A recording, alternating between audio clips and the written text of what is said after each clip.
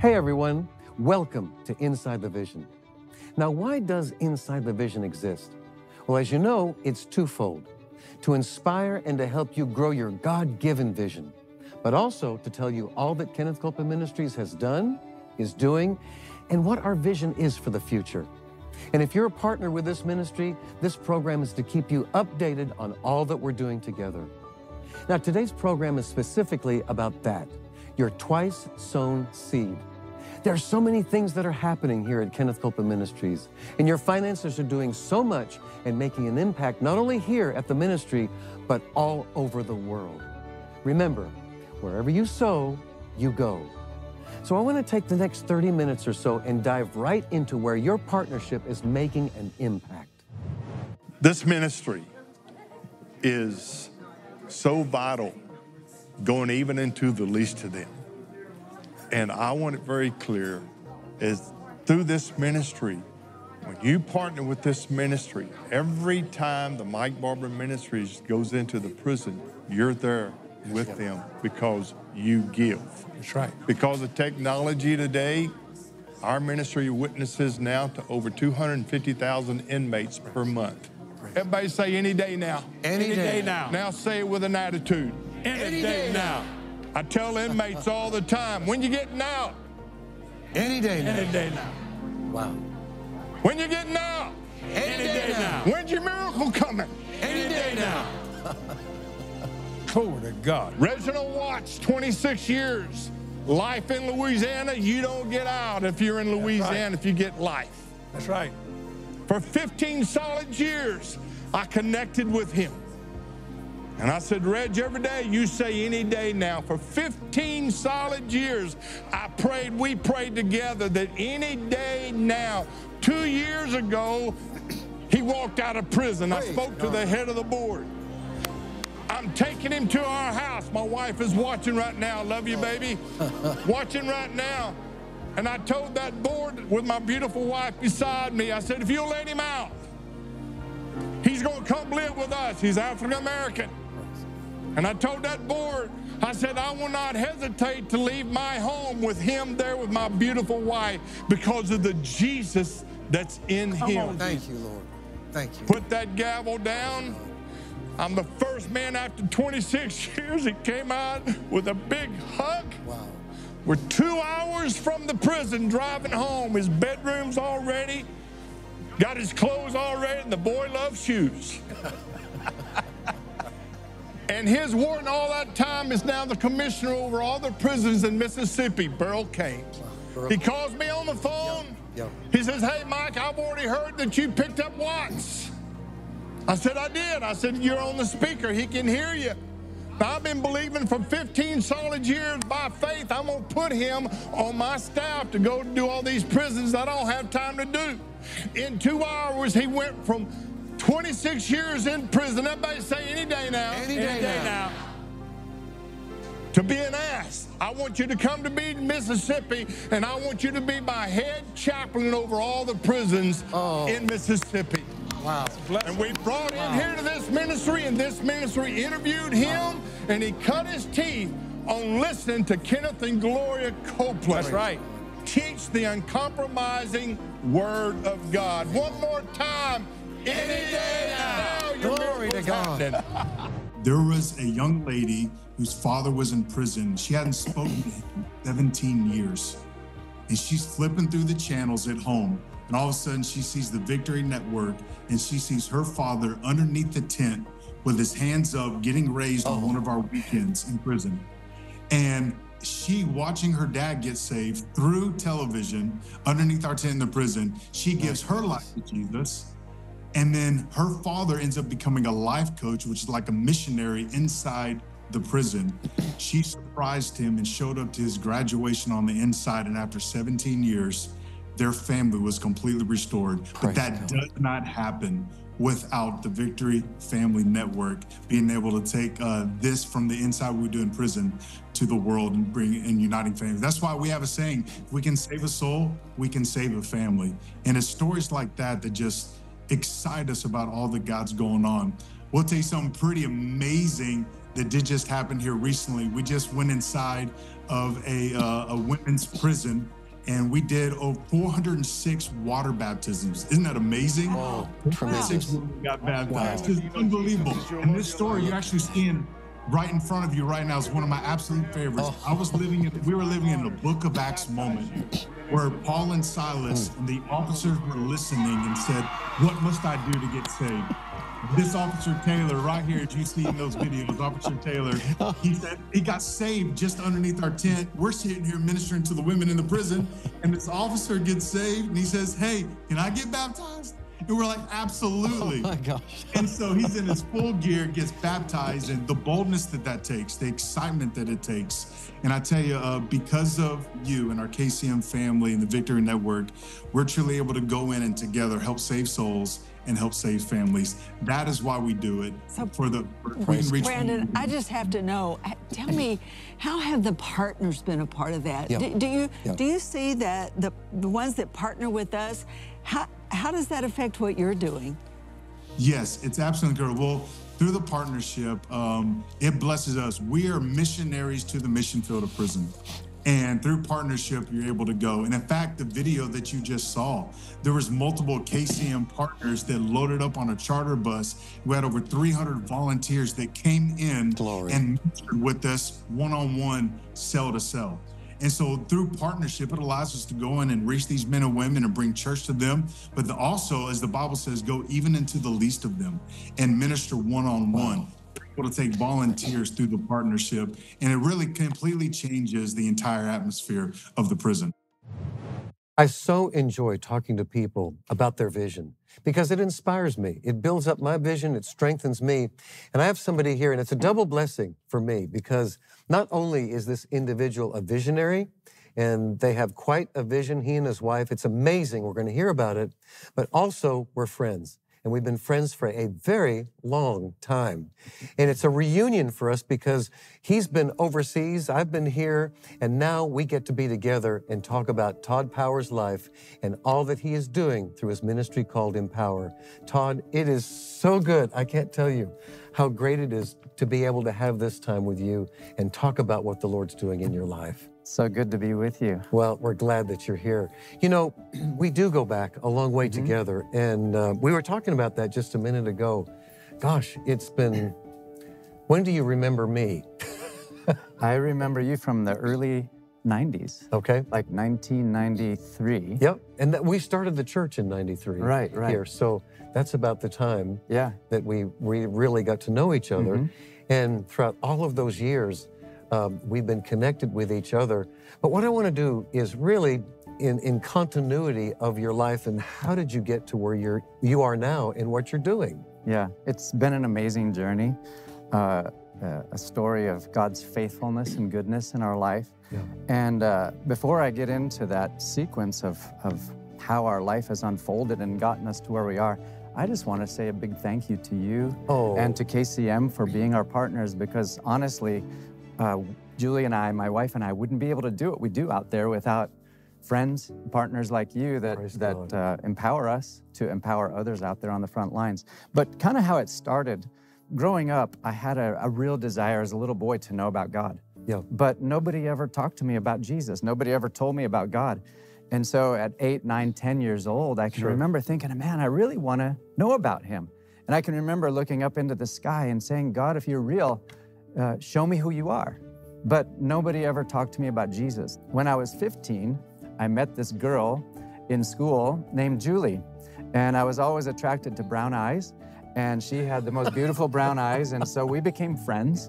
Yeah. And still, at that stage in my life, I'm still saying, God, if you're real, I want to know about you.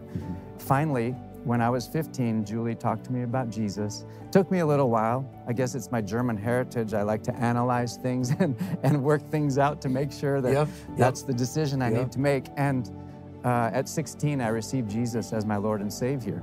And in that moment, when Jesus came into my life, like he really radically changed my life, gave me such purpose and vision and desire for the future, mostly a desire to know him. And so we began to grow together in our relationship with Jesus. And one of the first things that we did was we would go to the Anaheim Convention Center, to the annual Believers Convention down there. Yes. And it was in those moments as a teenage boy that the teachings of Kenneth Copeland and Gloria Copeland and others that were there began to really get into my heart, into my life. And so while we were teenagers and really getting into God, when I was 17, I had an encounter with Jesus, and I knew that I was called to ministry, even though I had no idea what that meant. Right. And so because of that, we'd heard about a Bible college in Tulsa, Oklahoma. Never been there before in my life. I thought it was just going to be a bunch of cowboys and, who knows, country folks, you know? Yeah. And so we finished high school. Julie and I got married right out of high school, and we went to Bible college together. When I was 22, I took my first foreign mission trip. Julie and I went with Dr. Jim Zirkle. You remember Dr. Jim and Marion Zirkle? Yep. Went to Guatemala, and while I was there, just had another one of those encounters with Jesus. I can remember walking out on the mountains and looking into the distance at the volcanoes of Guatemala where their base was. And I just knew that Jesus was saying, I'm calling you to world missions. I'm calling you to global missions. And again, I had no idea what that meant. In 2002, we registered Empower International as a nonprofit organization. 2003, we officially launched it. And when we launched, we were so poor, we didn't have anything. So we sold our home. We sold and gave away everything we owned in our quest to obey God and to do what He called us to do. So in 2003, we moved to Bangkok, Thailand. We only knew one person in the very north of Thailand, which was hours and hours away from Bangkok. But we knew that God was calling us to that nation and to that city. We didn't know a soul. 17 million people, Buddhist nation. They're the second lowest English-speaking country in Asia. And here we are with our little girls moving into Bangkok, Thailand. But we had this passion, this heart, this love for the people of that part of the world in our hearts. And so that's what really drove us. Through the help and support of our partners and friends, Kenneth Copeland Ministries has teamed up with Irene Gleeson to provide food, education, and medicine to the children of Uganda Orphanage. This year, celebrating 30 years of partnership with this marvelous foundation, my cousin Jenny Papapostolou just recently returned from visiting our friends in Uganda. Check out what your partner dollars in giving are doing for these precious, precious people. Hey KCM friends, partners, and Vision Insiders. I'm here in KCM, Uganda at the Irene Gleeson Foundation, where they are doing so many wonderful things. I'm here with Pastor Alfred Komagum. He's the pastor of Christian Community Church. Could you say hi? Hi. Greetings to you in Jesus' name. I'm Pastor Alfred Komagum, and I'm together with my dear sister Jenny and these long-term friends who have been supporting us here. We are living testimonies, and we are continuing with the work Mama Irene began here in northern Uganda. Yeah, and I just want to thank you for your partnership. This is what your gift is doing here in the nation of Uganda, in northern Uganda.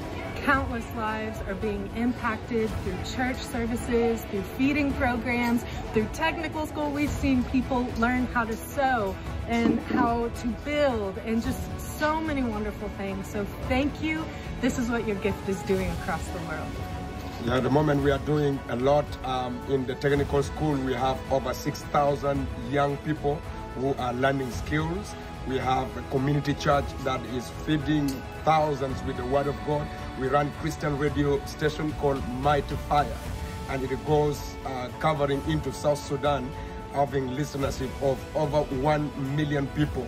We feed over 4,500 children daily, breakfast and lunch. And we give devotion in the Word of God to all of them daily. And they are growing up holistically, strong to serve the Lord. Yes, so thank you for your gift. Your seed is doing so much. So what has been the focus now of the ministry and the different areas? Because you have really expanded the vision of what you're called to do there. Right. Give us an idea of the different things that you're doing. Yeah. So our vision is actually summed up in our name. Okay. Empower International. Okay. And empower is our vision.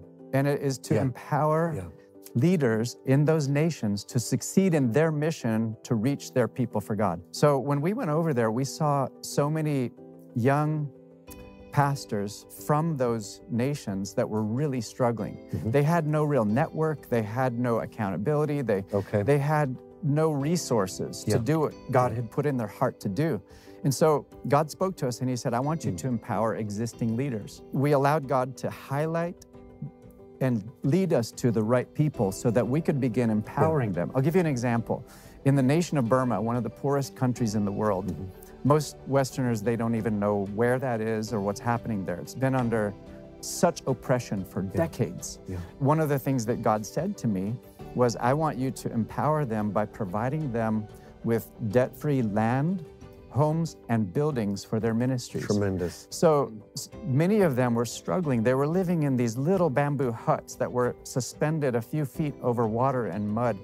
And they would have orphans in their home, and they would have their own family in their home. I remember pulling up to one of those homes, and Pastor Timothy is his name, and he was standing out in his front yard on a piece of bamboo, brushing his teeth outside, and I noticed on the tree that he was standing next to, there was a plastic cup that was nailed to the tree, and it had about 14 or 15 toothbrushes in it of all the orphans and his own family that would come out and stand on that bamboo to brush their teeth. Wow. And I can remember thinking, if I could only provide them a building for the orphans, if I could only provide them with a home for their family.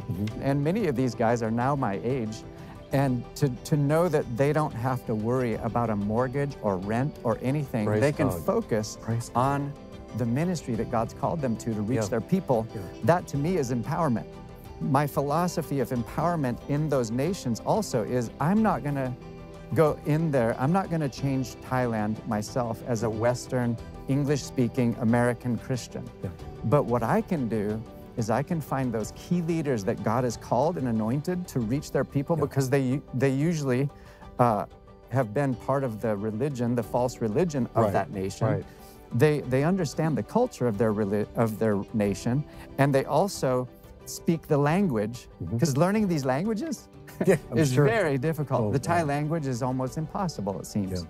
But if I can go in and empower them to succeed in their mission to reach their people with the gospel, the army of God has just increased and been empowered, and there's nothing that can stop that. So that was our strategy, our goal in reaching into the existing leaders, but then the up-and-coming leaders. This is really what I love to do, is the next generation of leaders. The legacy that we can leave is by investing into those that are children, teens, young professionals, the younger generation. That's really my happy place. And so that's what we're doing so much now, is empowering the next generation of leaders to get that passion that I got when I was a teenager, and then to discover God's purpose for their life, find out what God's vision is for their future, and then pursue it with everything they've got. So that's what So give me some examples of what you're doing with the children. That really has interested us. How are you doing that in perpetuating the gospel into the next generation? Give me some examples. So one of the favorite things that we are doing right now is we are going into places like Pakistan, and there are minority communities, the Christian minority communities. Pakistan is an Islamic republic. So Christians are considered the minorities there. We discovered as we began going in there to plant churches in Pakistan that there were many of the Christian families and the Christian children that were not allowed to go to school. The options were not good. And so many of those children coming from poor families, the Christian children, they were being forced to work as slaves in brick factories. They were forced to work in the fields. They're forced to work in the factories. And when Julie and I saw that, we had never really had a vision specifically for children's education. But as we began to see that, God put that in our heart to build schools for the ethnic minority children in places like Pakistan. And so I think it's about 11 years ago now, we started our first school in Pakistan for these children. And we started with about 30 kids in a facility that most people wouldn't even put their animals in. You know, we just took what we could find and we started. And that was about 11 years ago. Today, we have multiple schools. We have around 1,000 kids now in our schools in Pakistan. And we have debt-free land, debt-free buildings, and our students are performing academically at such a level that the government is now coming to us and saying, what are you doing? Because you're outperforming all the other private schools, the Muslim schools, the public schools. And our kids are being full ride scholarshiped into some of the best universities. In fact, these children, they learn the Bible every day in school. They pray every day in school. They worship God every day in school. In fact, when I'm there, sometimes they do these like Bible competitions. And I'm convinced that these children know the Bible better than some American pastors know the Bible because they study it. They have Bible classes every day. To me, education is a vital part of empowering a young person.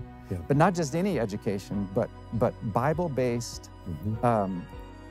with Bible values, teaching them not only academics, but godly life. So all of this, it's increasing too, isn't it? Oh my goodness, it's increasing almost to an overwhelming level.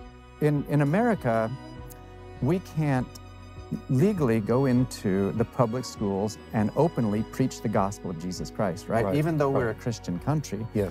In Thailand, which is a Buddhist country, Empower International has opened doors into virtually every public school in the entire nation. And these are Buddhist public schools, but they love Empower. They love what we do. And so what we do when we go in and we do these school assembly programs in Thailand, we always have our Thai team because our Thai team, they used to be Buddhist. They came to know Jesus as their Lord and Savior. They're very strong Christians. And so they share their testimony of how God came in and changed their lives. And we have no resistance. The teachers, the principals, the superintendents, the students, they love to hear the stories of Christianity and the Bible and how God changed these Thai Buddhist people's lives. And then we share the simple, powerful gospel. And so many of the students say, that's what I want in my life. And so we're not restricted at all in these schools. Another thing that we do in Thailand that is another real bright spot for us. We have orphanages there. And one of our orphanages is in a rural area. In that area, the kids can only go to school through the 9th grade. And so if they don't have an option after the 9th grade, there's really nowhere they can go to fulfill the vision and the purpose for their lives. And so we have this thing we call Empower Youth, a Thailand Empower Youth program. And it's a transition program for the students that grow up in our orphanage. Once they finish the 9th grade, we move them to the city, to a dorm that God's blessed us with at our headquarters. And then we have a program for the next 3 years where they're able to finish high school. And then during that 3-year period, we're empowering them through discipleship. They're involved in all of our outreaches. They're involved in church. The students that are in that program right now, they're performing at the top of their class. The confidence, the boldness, their love for Jesus, they're the ones that when we do these outreaches, 17, 18-year-olds are now preaching the gospel in the schools in Thailand. Well, you know, the partners of the ministry have supported you. Many of them don't know it. Because we support different ministries. And this is one of the reasons we have this program is to inform them of where their finances are going. And we've continued to be partners with you. For over 20 years. Over 20 years and excited about it. And I just want you to address the camera and just let the partners know, if you would, just your appreciation for them and what they've done for Empower and the fact that they get they get credit Yeah. for this, Yeah. for what you guys are doing. Yeah. So just talk to the Yeah. king, talk to them. Yeah, I just want to say to the partners of Kenneth Copeland Ministries, we are so thankful for you, because as they support us out there on the mission field in the 1040 window in the most unreached parts of the world, we would not be able to do what we do without your partnership. I'm so glad that I have this opportunity to just say thank you, face to face, looking you in the eye today, because we appreciate and are so thankful for what you've done in supporting us to reach the world for Jesus. People's lives are being changed. Yes. It's a matter of life and death. It's a matter of eternity in the hearts of the people that God has called us to reach. And so I just want to say thank you for supporting us. Thank you for Todd, helping us thank you. do this. You and Julie do an amazing work, and we are so glad to be able to support you and Thank help you. you in what you're doing. Thank you. Thank you for joining me on Inside the Vision. It's a pleasure. It is such an honor to be a steward over your financial partnership. And what we do through this ministry cannot be done without our faithful partners. Maybe you're watching today and you're not a partner. And maybe you're a KCM Vision Insider, but you haven't signed up yet to be a partner with the work that we're doing here. That's absolutely okay. But I can't pass this moment up without at least pointing you in the direction of partnership. It's really easy to do, and you can do it all by going to InsideTheVision.org. There, you'll see a tab that says Partner Now. Click onto that, and it'll take you through a few easy prompts. And as you're praying and considering how to partner with us financially, be led by God. Don't worry about the amount. There's never a specific financial commitment. We only ask that you be led by the Spirit of God on how you should partner with Kenneth Copeland Ministries. And if you're not already, sign up to be a KCM Vision Insider. And when you do, you'll receive a free vision journal and access to all of our bonus material. And as always, thank you for taking the time to be with us this week on Inside the Vision. So before we go, remember this: God loves you, we love you, and Jesus is Lord. What if your relationship with God became so profound that His voice became unmistakably clear? In this heartwarming book, Terry Copeland Pearson shares how she first encountered Jesus as a little girl. In an encounter with Him, she blends practical teaching with her personal journey of encountering Jesus in prayer. You'll be drawn into a deeper fellowship with Jesus. An encounter with Him is available exclusively at kcm.org/encounterhim. The people of faith in 2024 will be standing on victory's shore, launch out into the deep, and reap mercy's galore.